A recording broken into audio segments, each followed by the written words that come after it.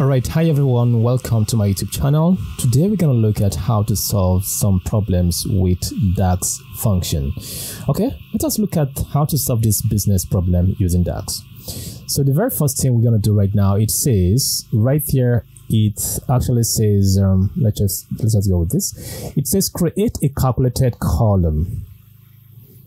Calculated column in the product table is where we're going to create this particular calculated column to calculate the total transaction in Canada without the use of calculate function.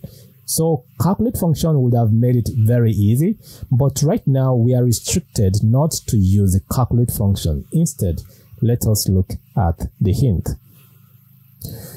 So right here it says use a Relatedtable function to get values from the many side of the table relationship to the one side of the table relationship.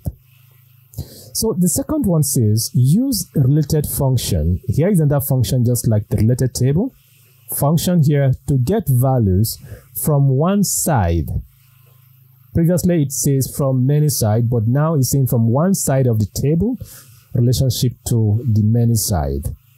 So right here our goal is to learn about this particular function we have right here called a related table, and as well a related here. So enough of the talking, let us see how we can actually do this in action. And at the end of the day, after we might have created everything, we are going to slice or show our result using any dimension related to the product table to actually have this filtered. So we're going to come back to here. Let's do this first. So clicking on this particular part, if I click here now, we're going to see that we have this particular, simple model right here. So right here we have our one side. Here is our one side as well, and here is the many side. So which means the relationship between this now is one to many, one to many.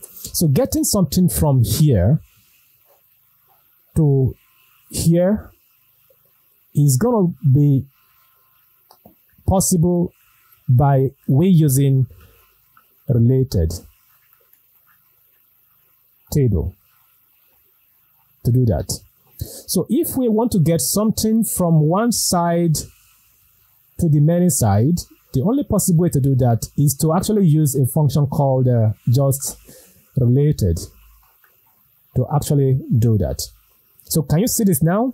Very simple. So we're going to take a look at this in detail. Let us go back to our main table.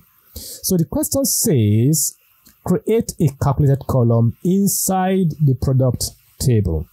So in case you have any issue importing your data, so don't worry, at the end of the video, I'm going to show you how to fix the errors you are going to have. It's very easy. It's a regional setting you need to do in your Power BI settings. I'm going to show you that. Let's do it.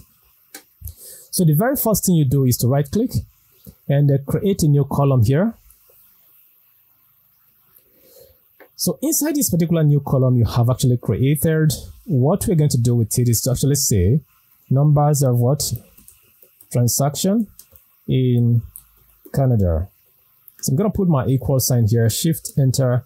And the first thing I do is to use a function called count rows. So count rows will go into any table we supply to it and actually count how many rows we have. That will be our total transaction. So using the count rows here, what we're going to do with the count rows is to count the numbers of what? The numbers of transaction we have inside our transaction table. Shift enter. If I go ahead and close this and hit my enter key, let us see what we have. So now we have this same number over every single rows in this particular product, which is the grand total. So we have 56,046, right? Let us go to our transaction table and see what happens there. So right here we have the same number, 56,046 rows here. That is exactly what we have gotten at this particular part here which is not really cool. So we do not want to get the grand total. The reason why it's returning the grand total is because of a relationship problem. So now we have to fix this, and we cannot fix this with what? With a related function. Instead, we are going to use a related table, because I said it pulls something from the many side to the one side, and here on the product table we are on the one side. To do that, shift enter. I'm going to use what we call a related table. This is the function here. I'm going to wrap that over this here, close it, and hit your enter key. Let us see how it's going to filter down what we have here.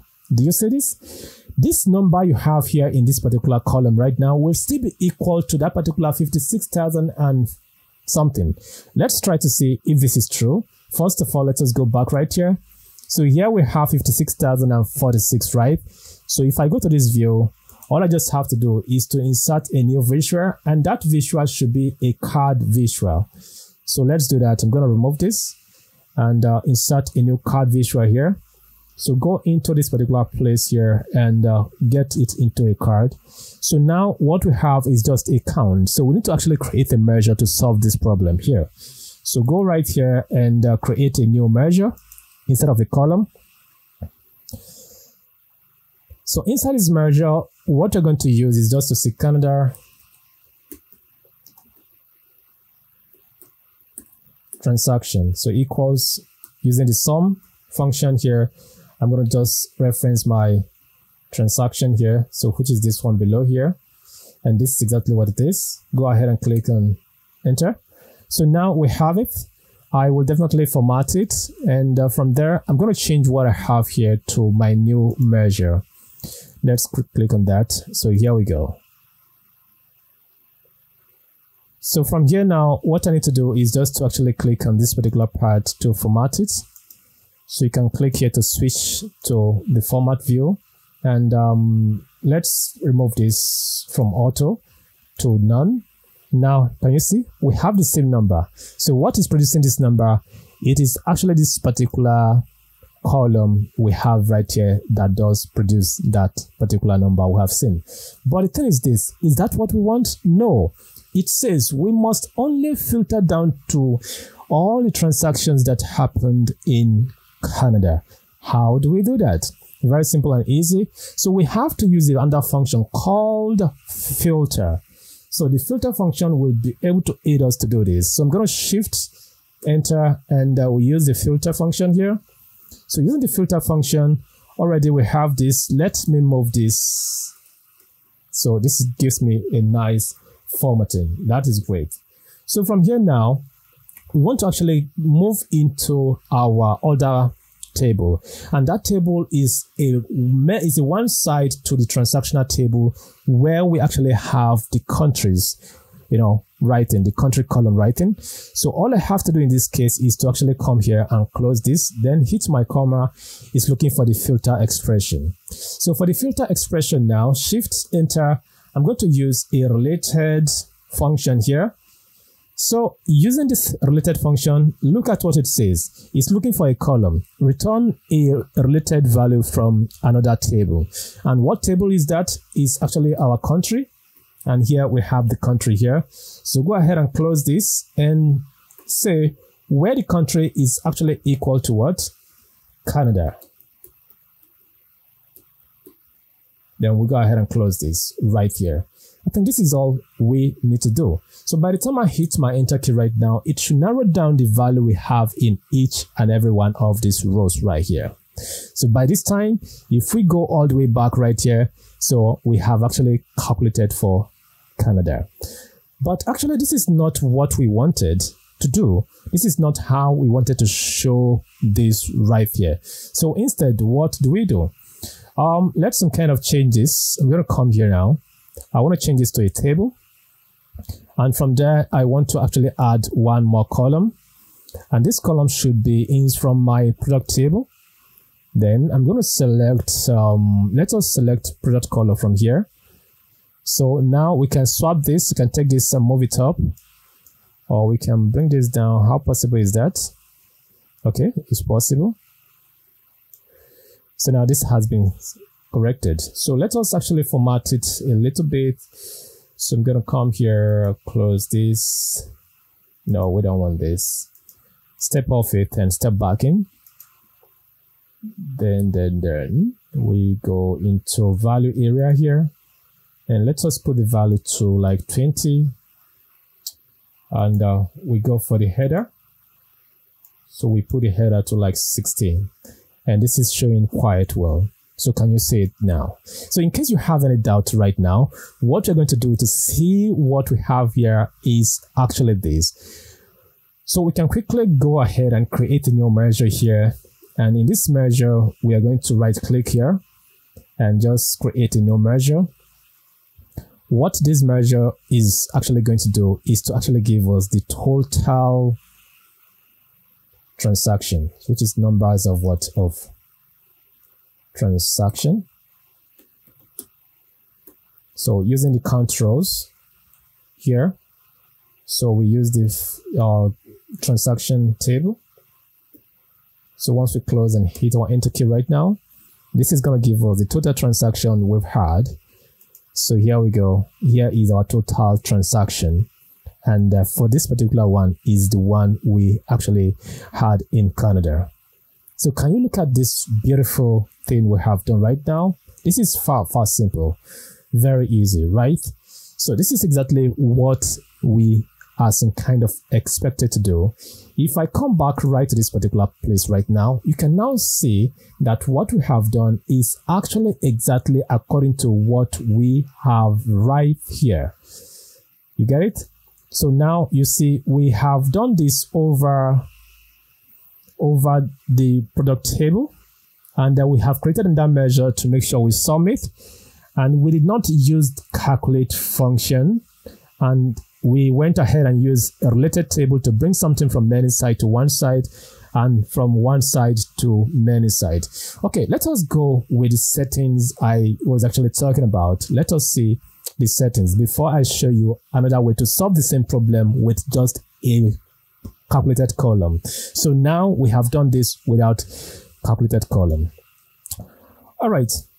If you have any issue with the data, importing the data into your Power BI, so after you imported it, you have some error on your date, just go right here and click on options and settings. So click on options here, and from there, just wait for it. So right here, click on this particular region settings and make sure you turn the region settings application here to the language to be United States and here United States. So if you are done from this particular global aspect here, go to the current file and just go to regional settings here and make sure you are using United States. Make sure it corresponds. So I'm going to tell you why. When you receive file from the United States and somebody try to open it in the United Kingdom, so there will be problem of region in terms of date. The way the date format is in the United Kingdom is different from the way the date format is in the United States. So you have to make sure you do this setting. And one cool aspect of this is that this setting only affects your current file. It does not affect any other subsequent file that will come into the Power BI. That's exactly what you should actually understand. Okay, now we have done this. Let us look at how to solve the same problem with a DAX function using calculate function. So what I'm going to do right now is this. Before I do that, let us click on this particular part right here, and I'm going to click here, and from there I will definitely click. Where could I do that? Let us come to this particular part and try to filter this by our territory here. I'm going to choose country, for example. So by the time I choose country, look at what happens. So this has been broken. It's not more correct because we have actually choose country to actually, slice and dice this, right? So the filter context has been broken. So the simple way to do this without having any error is using the calculate function. Let me show you that. So come right here, right click and click a new measure. So using the calculate function, we do not need to specify any table like related or related table. All we just have to do, I'm going to say measure. Inside this measure, you will definitely do numbers of Canada. trans for a short. So all I have to do is to come here and use the calculate function. So with the calculate function, what do I need to do? So if I already have my transaction created, all I need to do is to bring that particular measure right in here, which I have. That is going to be my measure called numbers of transaction right here, not the one that I have branched out to create Canada from. So which is this one? Then I hit my comma. It's asking me for filter. So right now, I only want to narrow this down to what? To the to Canada transaction. So all I have to do right now is to shift enter. I'm going to say, okay, where the country here. So here is the country from the territory lookup table is actually equal to, do this and put your Canada here. Then close this and finally shift enter to close your calculate function, then hit enter. You can see how simple this is. But the question you might have in mind is like, if you know we can do it in a simple way like this, why must we go through the heck of the previous one to create this one that has broken here? Let us drag this one into here right now. Let's see what's going to happen.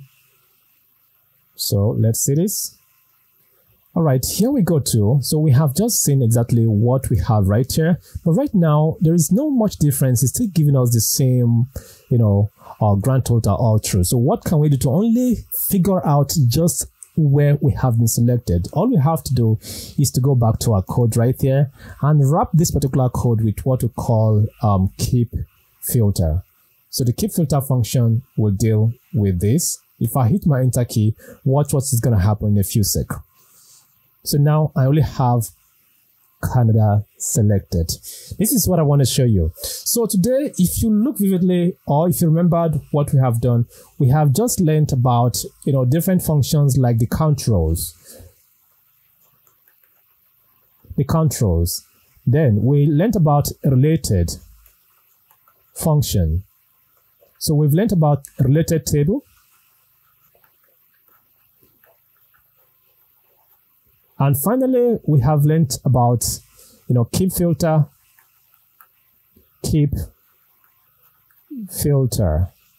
and the calculate function to actually change how we see, our values. So calculate function is either removing or adding to our filter context and stuff like that.